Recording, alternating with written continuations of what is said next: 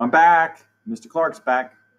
Time to take a look at 14-6 as the Allies win the war. Some of the key objectives that we'll have as we move into 14-6 is we'll take a look at the D-Day invasion or the invasion of Normandy. We'll take a look at how the Allies achieved final victory in Europe. We'll explore the reasons President Truman decided to use an atomic bomb on Japan, not just one, but 2 atomic bombs.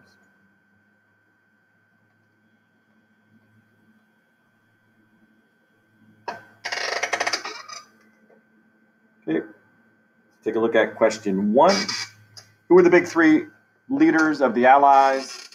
Well, for the majority of the war, you would have United States President Franklin Roosevelt pictured in the center. To the left of the photograph, to the right of Roosevelt, is Winston Churchill, the British Prime Minister.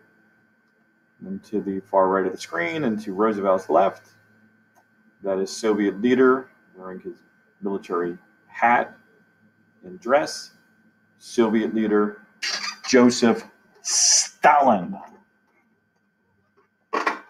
So when you look here, what is the central idea of the joint statement from the big 3 at the Tehran conference? We're giving into the pressures of Stalin. The United States and Great Britain agreed to open up the fight in the Western Front, which would be in France, in hopes of taking some pressure off of the Eastern Front and on Stalin.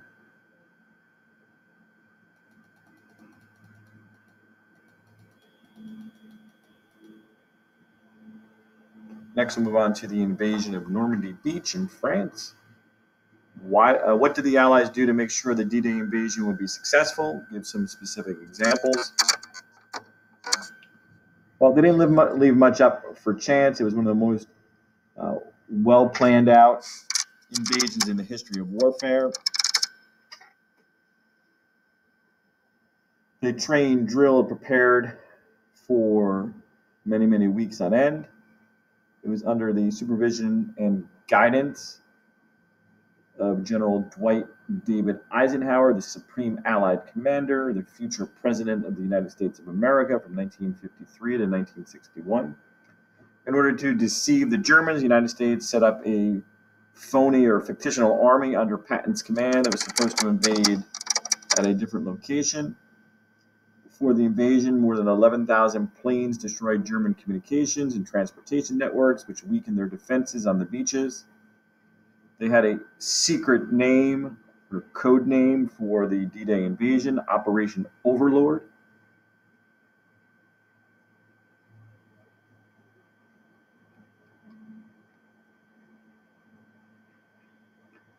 Dwight Eisenhower looked at all variables when deciding where and when to invade.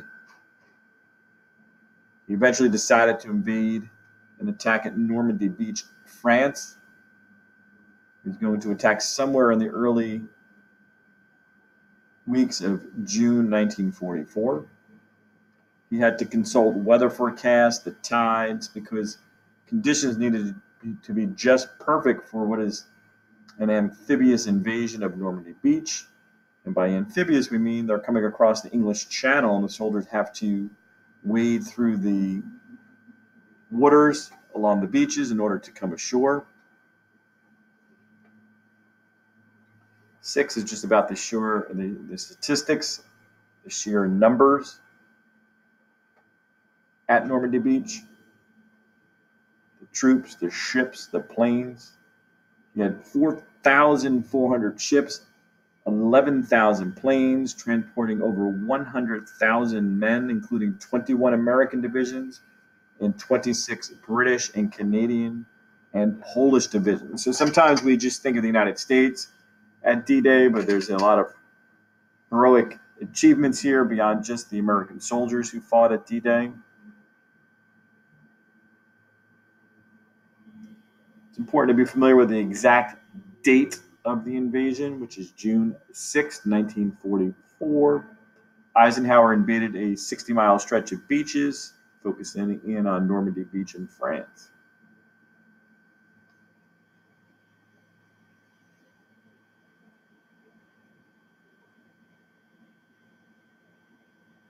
If you look at the different colors there, it gives you the different groups who invaded Normandy Beach. American, British, Canadian, a little bit of support from Poland. You can see this is the location where the Germans most heavily defended the shores, thinking the attack would come in this region here. Think for a moment before I tell you, why would the Germans naturally think that the Allies would attack along that particular area of beaches?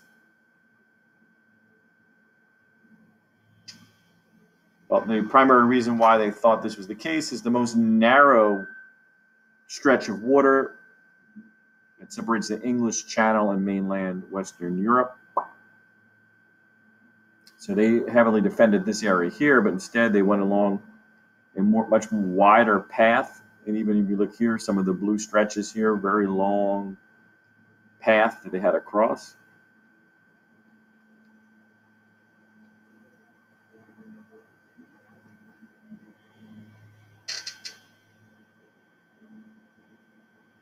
Another reason why the Germans were caught by surprise, in addition to their anticipation that the attack would be along the Strait of Dover. The weather had been so bad in early June that the top general for the Germans, General Erwin Rommel,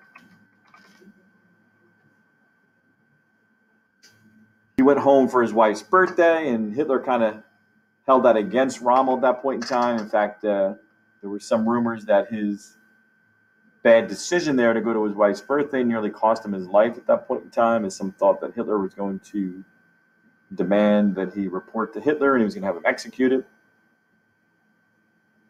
Rommel was certain in his mind, and he reported back to the high-level commanders that the invasion was not going to occur quite yet.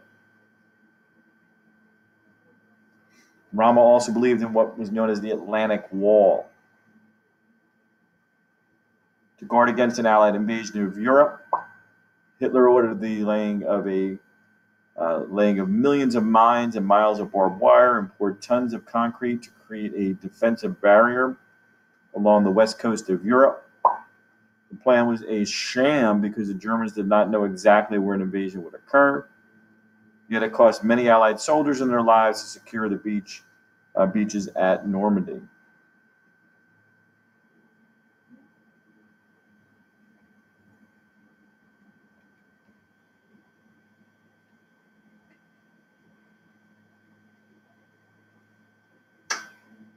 Nine, how many casualties did the Allies sustain during the D-Day invasion? Over 10,000 casualties. Despite the high casualty numbers, all beaches were secure by the end of the day on June 6, 1944. Over the next 3 weeks, the Allies landed more than 1 million troops and tons of equipment, food, and supplies in Normandy. If you look at those two images there, one's a photograph and one is a drawing or an illustration. Look at the differences there. The illustration on the right is kind of the idealistic approach to the D-Day invasion, what they had hoped would happen. On the left side is a photograph, which is the reality. You had the soldiers wading out into that water, waist-deep water with heavy equipment on them. Many of them got gunned down before they even reached the beach.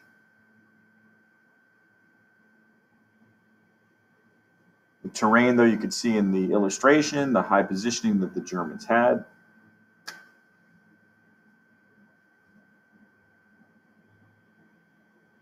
Photograph also illustrates the size, the sheer numbers of the Allied troops who landed at the beaches on D-Day. Next, question 11, we're going to interpret a quote from Jack Fox, who was there on the D-Day invasion. I remember the bullets flying over our craft as we ran onto the beach, despite enemy fire, which is clear from the ricochets of bullets hitting the water. I thought I was going to either drown or be shot before reaching the beach. So a lot of these soldiers were very pessimistic the moment they got off the amphibious landing craft here. They didn't think they had a good chance of living. Fox was part of an infantry force that invaded one of Normandy's beaches. He had to go through relatively deep water. He survived difficult odds, reached the beach, and we were able to have this quote from him to kind of live on in history. Had he died before reaching the beach, or he was gunned down before obviously being interviewed after the war, we would not have this quote that's attributed to him.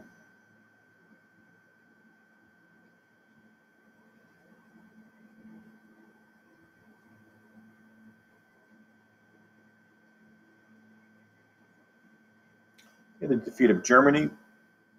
So basically what happened is after the D-Day invasion, the American troops and the Allies began pushing back further and further into France. Eventually they pushed into Belgium, and eventually they're going to move towards Germany, with the goal of the Allies pushing from the Western Front east towards Berlin. On the other end of Europe, the Soviet Union was pushing the German forces from the east westward. So it was kind of like a vice, kind of eventually strangling out and crushing the Germans. Well, what had happened by August of 1944? American and Free French forces had liberated Paris. A provisional government was set up under Free French leader Charles de Gaulle. By mid-September, the Allies had control of most of France, Belgium, and Luxembourg. Luxembourg, of course, being a tiny country that borders basically that region near like France and Belgium. 13 out of the D-Day invasion and then the Allied invasion of France impact Germany's strategy during World War II. After D-Day, Germany had to face a two-front war. They tried to defend their land against the huge Allied force coming from France, and the Soviet army was advancing from the east. Caught between two powerful Allied forces, German troops had to keep retreating. 14, what was the military significance of the Battle of the Bulge?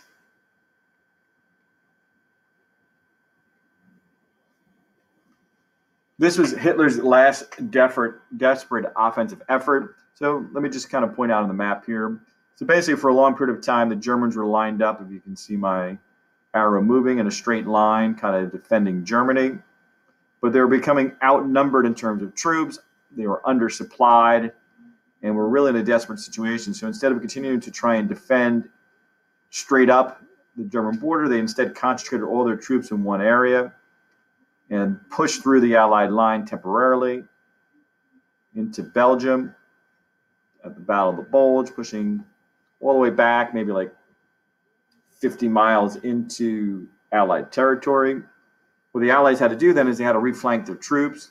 So the American troops and Allied troops, which were pushed around by the Germans during the Battle of the Bulge, they doubled back in both directions, reorganized themselves, and then eventually they would turn around the Battle of the Bulge. This is like the last desperate effort by the Germans during the war. German success was short-lived, and after a couple weeks, German forces were driven back towards Berlin. After this battle, the Allies steadily pushed German forces back into Germany.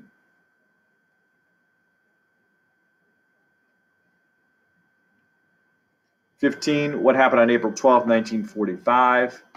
Sadly, Franklin Roosevelt, the American president during the Great Depression and for much of World War II, died of a cerebral hemorrhage. The Vice President of the United States, Harry S. Truman, took over as president.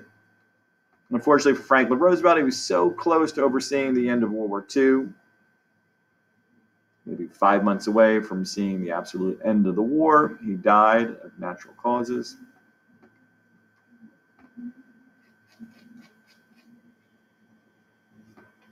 You can see the newspaper headline, President Dies Suddenly. While President Truman is being sworn in as president, you can see the headline underneath Truman, tanks are surging towards Berlin. Harry Truman was a little bit overwhelmed as he was sworn in as president. He was from a small town in Missouri. He had only been in his first term as senator when he became the vice presidential nominee and ultimately the vice president. Truman did not really have time to adjust to being president. He was immediately faced with some of the most difficult decisions in the history of the United States and in the history of the world.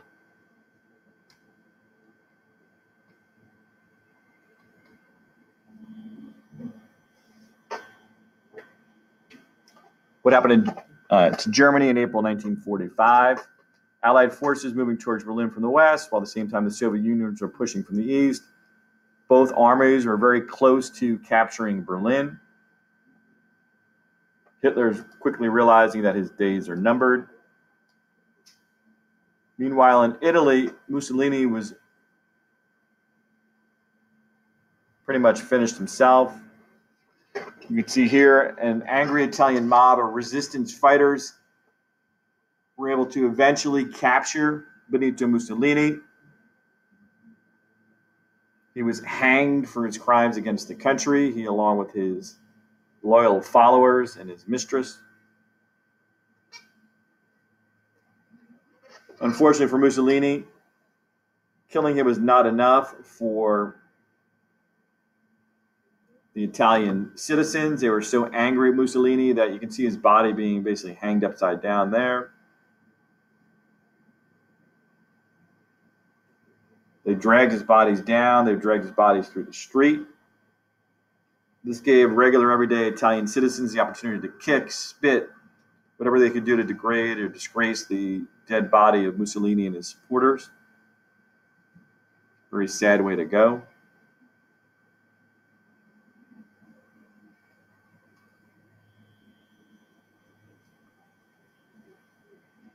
Hitler, being a good student of history for the most part, was seeing what was happening to his friend and ally, Benito Mussolini.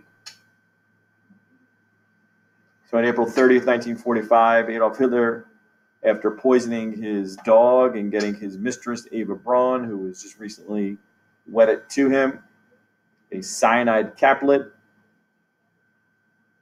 His dog and wife were dead. He poisoned himself as well. And the brutal period of time in world history with Hitler at the controls of Nazi Germany had finally come to an end. Some of the readings that you've done in the textbook put forth the idea that Hitler had some mental instability in his background. You look at some of the decisions he made, including continuing to fight even if it was clear the Allies were going to defeat him. He continued to sacrifice both German treasury and German lives.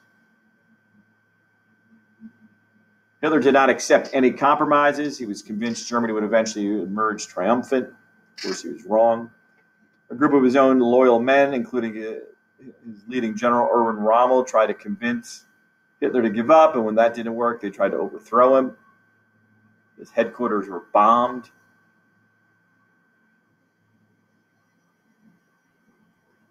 In the end, Hitler became addicted to drugs and committed suicide. Roughly a week after Hitler's death, the head of the German military agreed to unconditional surrender on May 7th, 1945. That date, May 7th, 1945, is remembered as VE Day, Victory in Europe Day.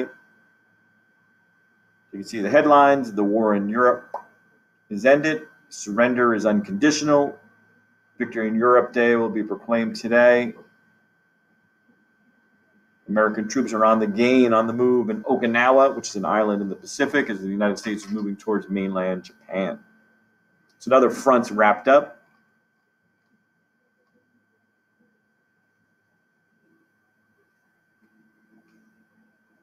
'22, what strategy did the United States devise for the Pacific Front? They came up with a two-pronged strategy developed for the Pacific that involved island hopping. Island hopping would mean you would secure one island, move on to the next. Sometimes you would skip an island and just move on to the one after that. So you would kind of have a strategy of taking control, securing an island, and moving on to another one. Admiral Nimitz, he would advance through the Central Pacific by hopping from one island to the next, moving eventually towards mainland Japan. Meanwhile, General MacArthur, Douglas MacArthur, would advance through the Solomon Islands and eventually land in invasion of the Philippines to try and free and liberate those who were imprisoned during that period of time.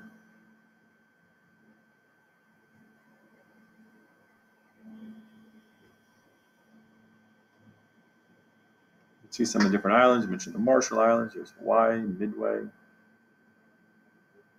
Solomon.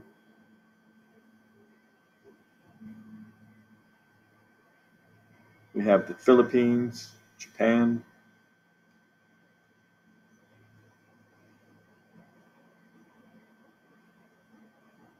'23, how did the Navajo Native Americans impact the war in the Pacific?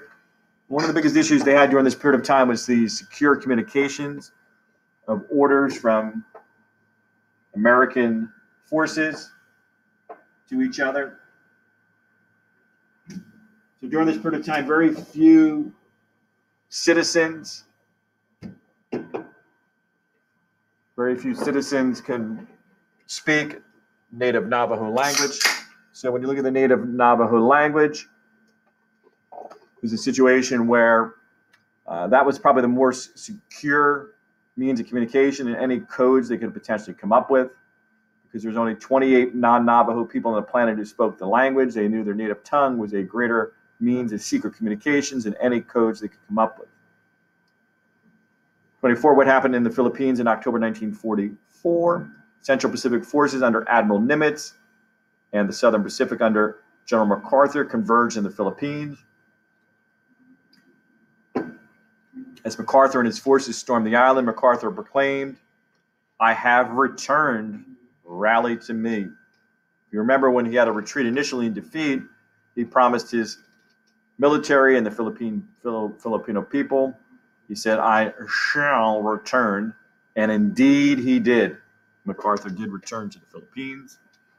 In March of 1945, the Americans and the Filipino allies captured the war-torn Philippine capital of Manila. It was a thriller in Manila.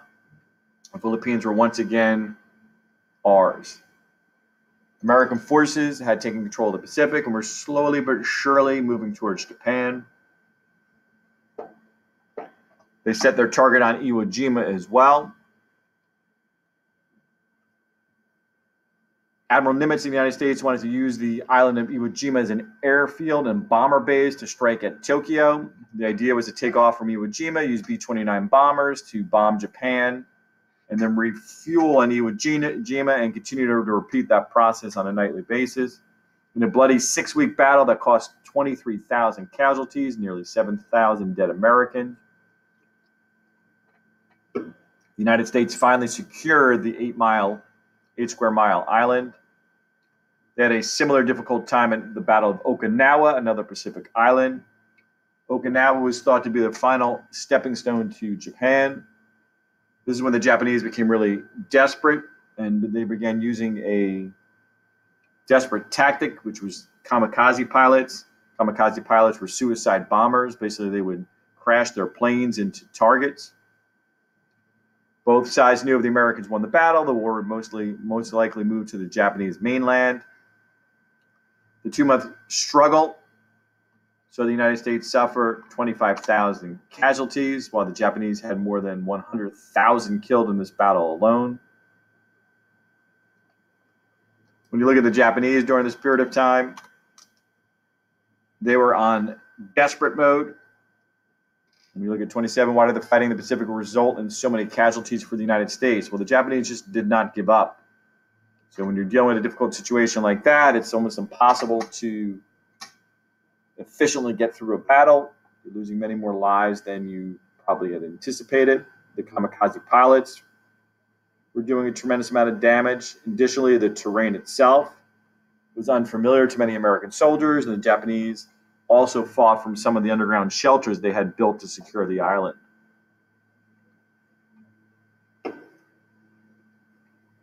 '28 is partially based here on the imagery of the destruction of Tokyo. You notice here a lot of the buildings are basically destroyed. There's a few that are still standing, but generally speaking, much of Tokyo had laid in ruins. Tokyo was almost completely leveled. Americans believed that the widespread devastation there would hurt the Japanese war effort, their morale, and eventually force them to surrender. Unfortunately, they did not surrender quickly. The United States had been working on a secret plan or project, the Manhattan Project, which was the code name for the development of the atomic bomb. It was put into place by Franklin Roosevelt, and it was so secretive that even when Harry Truman was elected vice president, Franklin Roosevelt refused to share refused to share the plan with Truman. He kept it secret from his own vice president, the development of the atomic bomb. We were testing bombs in the deserts and on some uninhabited islands in the Pacific. Once the atomic bomb was developed and Truman found out about it, he had some options to consider about how to finally end the war in Japan and in the Pacific. He could continue to bomb Japan on a nightly basis and hope eventually they would surrender. He could wage traditional war, invade Japan, an estimated cost of 1 million American lives lost, and billions of dollars. Or he could use a new atomic bomb, avoid a costly ground invasion. The consequences of using the atomic bomb, and this is just an estimate, 50 to 100,000 Japanese civilians would instantaneously lose their lives. Thousands of others would lose their lives in the aftermath from the fallout from the atomic bomb or from atomic poisoning. You can see a detonation or explosion there in the picture at the top. President Truman, he decided, and he was quoted as saying, "I regarded the atomic bomb as a military weapon and never had any doubt that it should be used." He did give the Japanese an ultimatum, kind of a warning, surrender before August 3rd, 1945, or face prompt and utter destruction. The Japanese ignored the ultimatum. You can see here the team below. The Enola Gay was the plane that would carry the first atomic bomb. Picture of the bombs there on the right side there. They even wrote like messages for the Japanese on the bomb. Not that they would get to see those messages. At precisely 8:15 a.m. on the morning of August the 6th, 1945, a B-29 bomber, the Enola Gay, dropped an atomic bomb on Hiroshima, the site of numerous war plants and a major assembly point for convoys. So a lot of their military equipment was manufactured there. Most thought that Japan's will to go on would be weak after the bombing of Hiroshima. What were the results of the bombing? At ground zero of the explosion, the temperature reached a 540,000 degree Fahrenheit temperature. The explosion killed about 80,000 people instantaneously, while another 40,000 died from it later on. Some survivors were so badly maimed and burned by it. As you can see the back of the person on the far right side there, very disturbing to see. You see the left side there is basically the city afterwards. Hiroshima wiped out. It's the headline of the newspaper. Fortunately, the Japanese refused to surrender.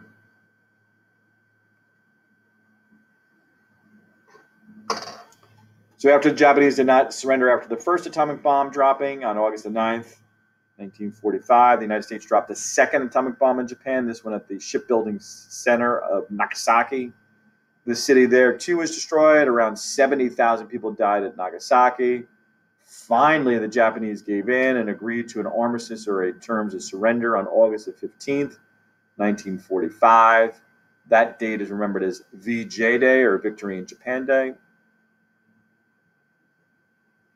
Next is a quote from somebody who witnessed the atomic bomb detonation. "After I noticed the flash, white clouds spread over the blue sky. It was amazing. It was as if a blue morning glory had suddenly bloomed up in the sky. Then came the heat wave. It was very, very hot. Even though there was a window glass in front of me, it felt hot. It was as if I was looking directly into a kitchen oven. That's how hot it was," for Seiyo Kita, a Hiroshima witness. 38 described the power of the atomic bomb. You could use Kito's quote and photograph the explosion to support your answer. We had the photograph a little bit higher up. The atomic bomb created an enormous blast that was overwhelmingly destructive and powerful. Kita describes the rapid spread of the clouds, followed by a very hot wave of heat, and felt it even through a window. Kita said it felt as if I was looking directly into a kitchen oven. The bomb killed 100,000 people immediately, and many people later on died from the radiation poisoning. Next, the lesson reflection.